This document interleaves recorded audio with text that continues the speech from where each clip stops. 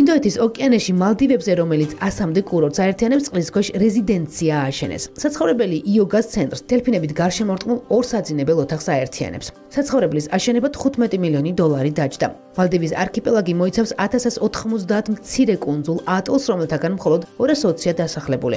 ინდოეთისგან სამხრეთ-დასავლეთით განლაგებული კუნძულები გადაჭიმულია 764 კილომეტრზე ჩრდილოეთით სამხრეთამდე და 130 კილომეტრზე აღმოსავლეთიდან დასავლეთამდე. ის ფართობით 298 კვადრატული კილომეტრია.